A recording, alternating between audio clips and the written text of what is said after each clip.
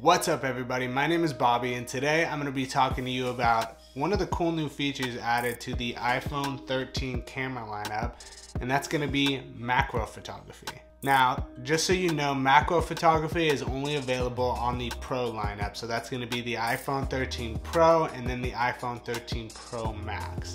And for those of you who don't even know what macro photography is, it's essentially being able to use your camera to get extremely close up to the subject that you're trying to take a photo of, and almost kind of like it has like its own microscope or something like that. You get to see an absurd amount of detail. So you get, you know, veins of a leaf, or you're getting like grains of sand. It just lets you get super close up to whatever it is you're trying to take a photo of and still have it be in focus.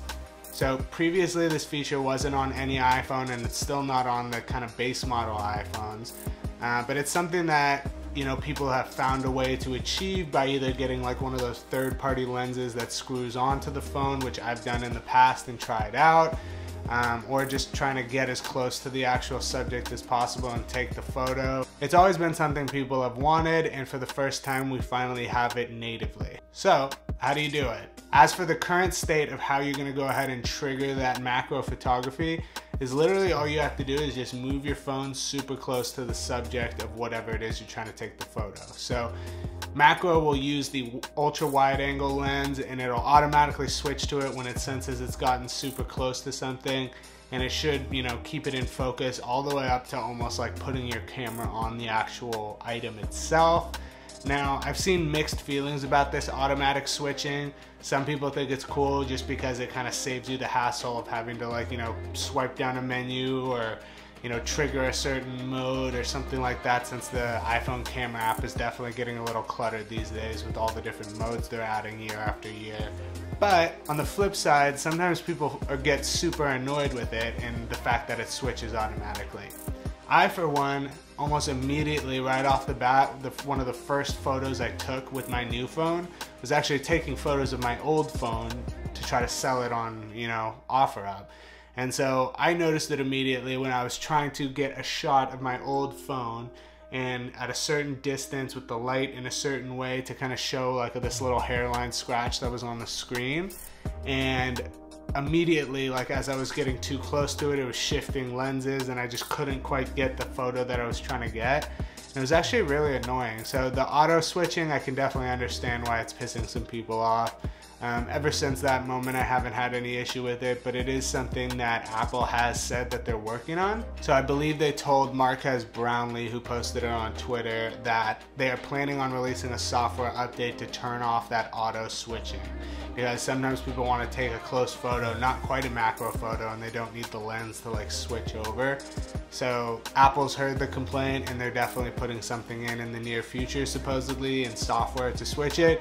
But as for the moment, the way that you activate macro is you go ahead and put the camera up to whatever it is you're trying to get a close-up photo of. How well does it work? My opinion, super well. I've had one of those third-party lenses in the past, and I used it for this purpose, and honestly, it performs as well, if not even better, in my opinion. Plus, you get the added convenience of not having to lug around an external lens, which honestly nobody likes to do and nobody wants to have to do, especially for their phone. And honestly, it's just really impressive to be able to see something in that much detail. Now, this is one of those features that people don't use every day. I mean, it maybe depends on what you do with your phone or with what your needs are with the camera, but for the most part, most people don't use this feature every day. But it's one of those things that if you want it, having it at any time at your disposal is really neat. So aside from the little fiasco with trying to take a picture of my phone, I actually had my first experience where I did want to use it and I needed it for a certain project that I was working on, and it worked out beautifully. So I was trying to show off the difference in the textures between this year's Apple MagSafe wallet case and last year's Apple MagSafe wallet case. And using the macro photography, I was able to show just the subtle differences in the leathers between the two versions of the case. So that's kind of what I'm talking about. It's like if it's just something that you're trying to get a close-up photo of and you need it, it's really useful. If you don't have to worry about it because it's just built in and it's not something that'll ever bother you. But yeah, other than that, it's kind of just like a fun little party trick. You can go ahead and take a picture of something and blow your friends' minds. That's really about the gist of it. But yeah, macro photography. Highly recommend you check it out if you have the new iPhone. If you are interested in any of my other iPhone related videos, I will have them linked down in the description down below. And make sure you like this video and subscribe to stay tuned for more content.